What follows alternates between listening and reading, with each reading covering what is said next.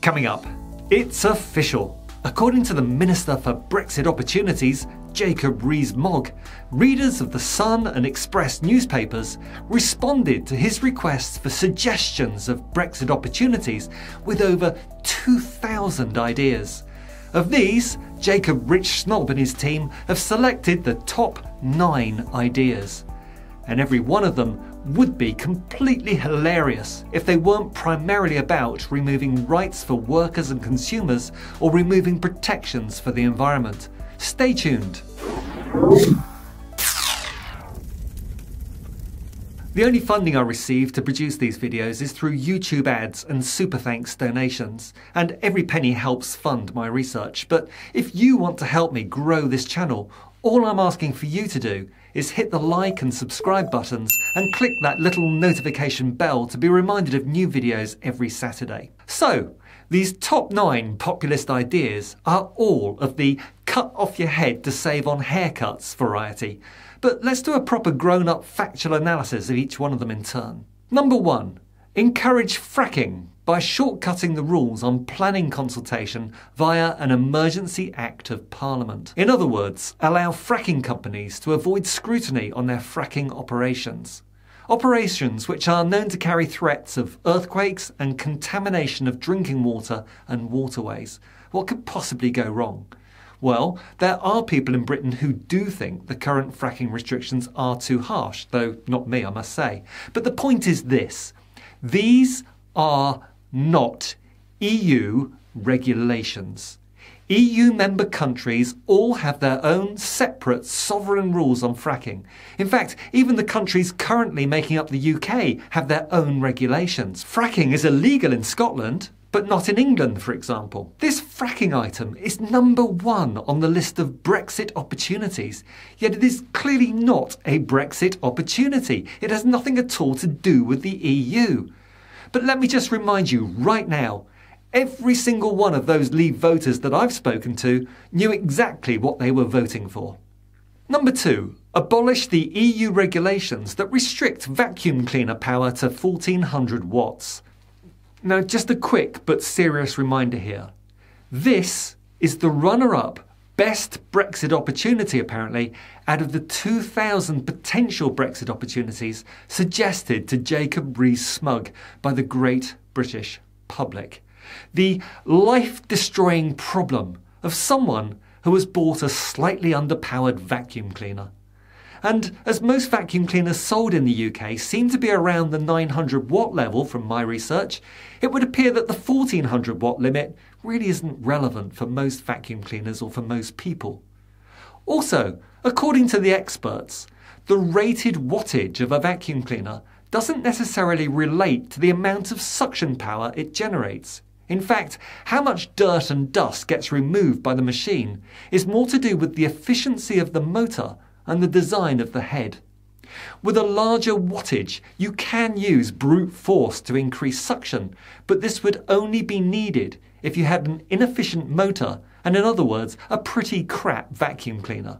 So, by abolishing this regulation, you'd be paving the way for British manufacturers to be making inefficient crap vacuum cleaners that would cost British consumers more through their electricity bills. Why do I say British consumers? Well, because in order to export their machines, the British manufacturer will still have to comply to a 1400 watt limit regulation in overseas markets, both in the EU and elsewhere in the world. And if you think that foreign manufacturers are going to develop new higher wattage inefficient vacuum cleaners specifically for the British market, then I've got a unicorn to sell you. Number 3. Remove precautionary principle restrictions, for instance on early use of experimental treatments for seriously ill patients and GM crops. Okay, let's start with those experimental treatments. The European Medicines Agency is set up so that all the regulatory authorities across Europe audit each other, so that way standards are applied consistently across the continent to protect the lives and health of those patients undergoing experimental treatments. Now, what's interesting is that the MHRA, the body in Britain that's responsible for these standards, is also responsible for 40% of these European audits, because the UK was held in such high regard as an upholder of standards, ethics and protections. It seems that Jacob Rich-Snob and his merry band of Brexiteers seem to want to ditch that reputation in the eyes of the world for their own nefarious purposes. Quite what those purposes are in terms of removing these particular protections, I can't even begin to guess.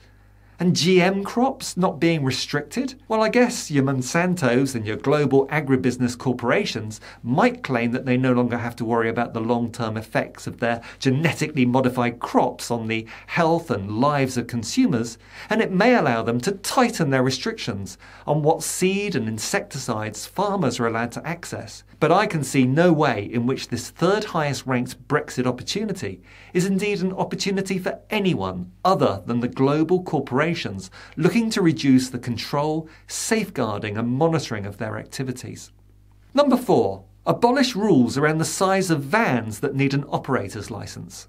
So, not an area where I have much knowledge, I must admit, but having researched this, I've discovered that this is an area of EU regulation designed for health and safety protection of drivers and the general public. Currently, if operators use a van weighing over 3.5 tonnes, they need an operator's licence, which compels them to limit a driver's working day to 10 hours, as well as ensuring that the van is serviced regularly and is road legal regarding tyres, exhaust fumes and so on. By abolishing these rules, these checks go out of the window, allowing employers to force drivers to work more than 10 hours a day in potentially unserviced, polluting and unroadworthy vans. I mean, exactly whose interests would be served by this?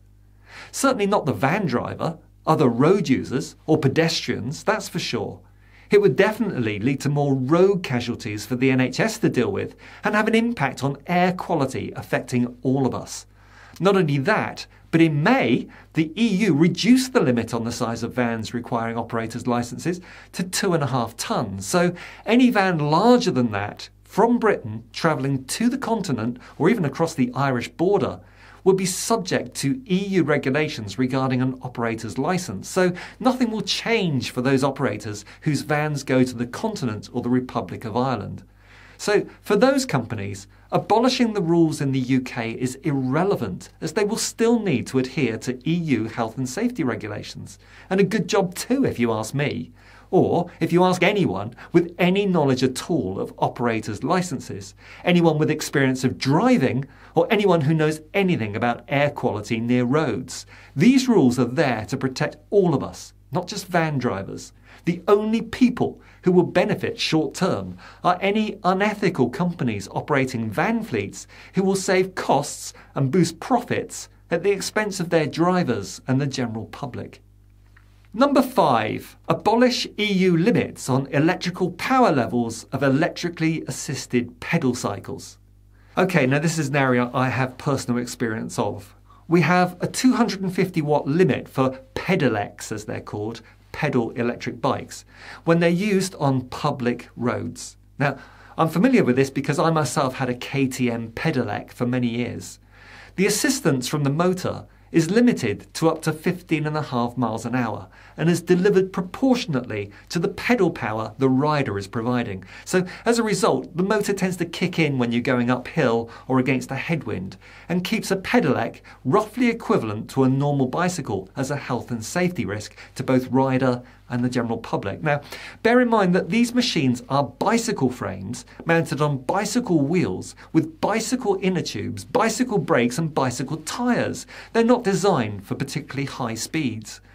Nothing is stopping you from having a more powerful electric bike, but you're going to want motorbike wheels, motorbike frame, motorbike brakes, motorbike tyres, and you're also, by the way, going to need a motorbike licence, which all seems eminently sensible to me. Why would you want to abolish these requirements just to have any unskilled, inexperienced rider let loose on an electric bike travelling at up to 70 miles per hour? But that is what is proposed as a wonderful Brexit opportunity that was the 5th best idea out of 2,000 wacky ideas. Oh, and by the way, the UK regulations are actually currently even stricter than the EU regulations in any case. In the EU, you can be any age to ride a pedelec. In the UK, you have to be at least 14 years old. So this nonsense about a bonfire of EU red tape, this one would be more a bonfire of British red tape and sod all to do with the EU or Brexit yet again. Number 6. Allow certain medical professionals such as pharmacists and paramedics to qualify in 3 years. I mean, what? What are they thinking? Again, that phrase comes back to mind, doesn't it? We've had enough of experts. The US, India, China, Australia, every single one of our allies, the Bank of England, the IFS, the IMF, the CBI, 5 former NATO Secretary Generals, the Chief Exec of the NHS and most of the leaders of the trade unions in Britain all say that you, Boris and Nigel are wrong. Why should the public trust you over them? I think the people in this country have had enough of experts with organisations from acronyms. The people of this country have had enough of experts. From organisations with acronyms saying that they know what is best and getting it consistently wrong. Because these people are the same ones who've got consistently wrong. This is proper Trump politics, isn't it? Would you trust Michael Gove instead of experts? Would you trust Jacob Rich-Snob when he says certain medical professionals should be allowed to qualify in 3 years? Basic medical training is actually defined by the UK's Medical Act of 1983 and specifies the exact areas of expertise which are to be taught within a professional medical training programme. By shortening the length of training, you're making medical professionals less expert. So is that what Leave voters wanted Brexit for? To make medical professionals less expert, less competent? Remember again, every Leave voter that I've spoken to says they know exactly what they voted for, so this is on them. And remember as well that this is one of the top 9 Brexit opportunities they've identified.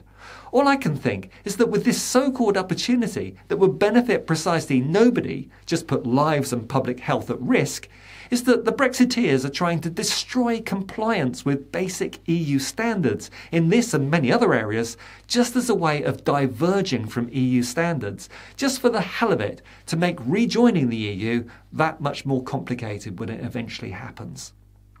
Number 7. Remove requirements for agency workers to have all the attributes of a permanent employee. Now this one is straight from the Tory party playbook of moving us all towards the gig economy of 0 hours contracts and 0 employment rights. In whose interests would it be to remove employment rights from agency workers? Certainly not the agency workers themselves, that's for sure.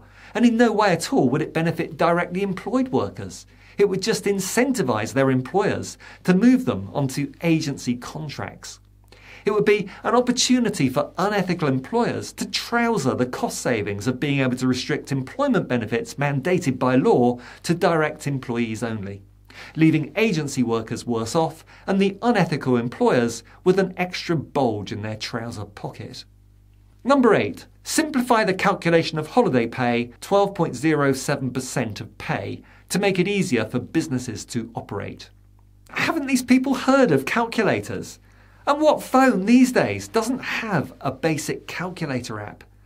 When these people hear about computers, it's going to blow their tiny little Brexiteer minds. Although we do know that Jacob Rees Mogg doesn't have a computer on his desk, as we saw in the recent self-publicity images he's released, boasting about the lack of technology on his desk. Something I would have thought for a cabinet minister to be embarrassed about, not proud of in the 21st century, wouldn't you think? But what this so-called opportunity seems to really be about is to reduce or abolish holiday pay per se.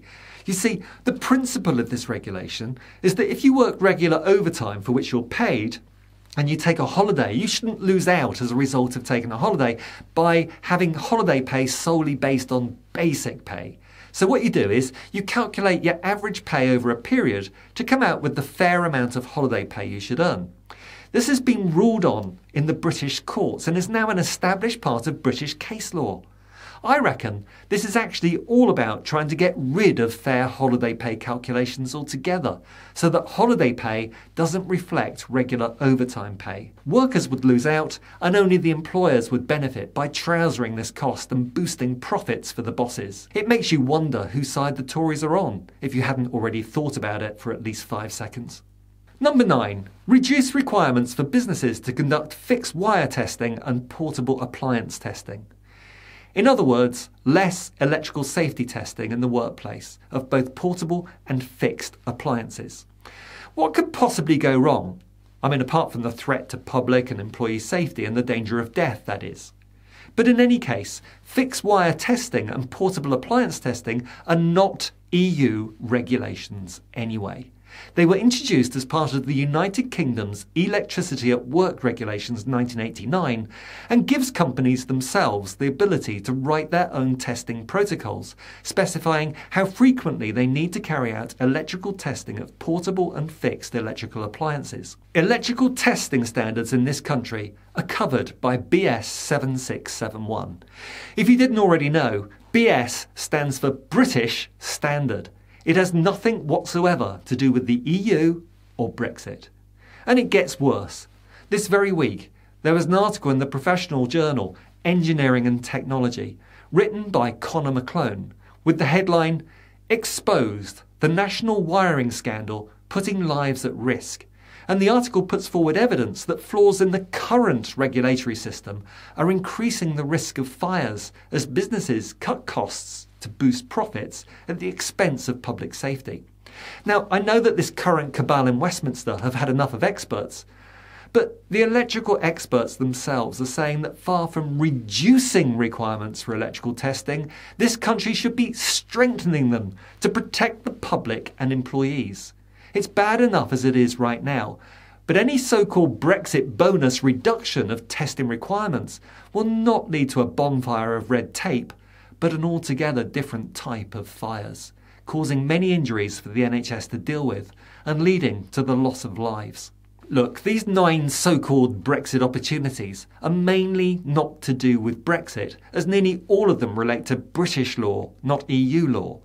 But each and every one of them seem to be like a wet dream of this dogmatic, UKIP-like Tory cabinet's blinkered desire for what they like to call small government. In other words, no regulations governing the health, safety and protection of consumers, workers, patients, the public or our environment. Putting profit and corporations before people, that seems to be the Brexit they want to see. I had an idea that each one of these 9 ideas sounded batshit crazy, and after just a few hours of research I've discovered the facts that I've presented in this video, which proves that each so-called Brexit opportunity is nothing of the sort. Now, if I can prove this after just a few hours research, the conclusion must be that either Jacob Rees-Mogg is incredibly stupid, or that this list is just another facet of the web of lies, deceit and dishonesty spun by the swivel-eyed Brexiteers who have currently, and as increasingly seems likely temporarily, hijacked our national government.